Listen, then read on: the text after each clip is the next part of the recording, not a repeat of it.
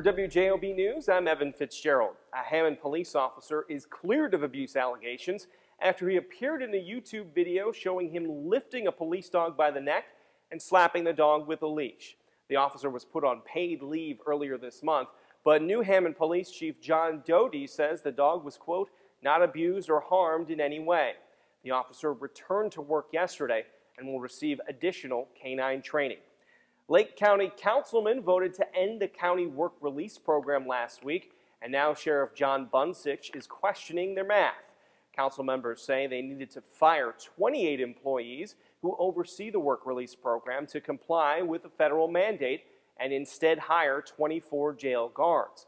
Bunsich tells the Post-Tribune that the work release inmates do more than 160,000 hours of work around the county and values the work at $1.2 million. Bunsich says council members and commissioners haven't considered the full impact, but Commissioner Jerry WJOB says it had to be done.